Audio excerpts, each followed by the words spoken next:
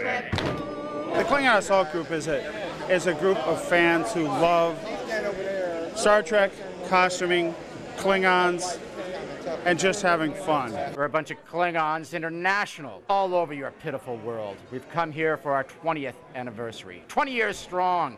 Kapla! A lot of fan clubs take it way too seriously. But how can you take it seriously when you're wearing a rubber head and a wig? We know we're silly, and we love it.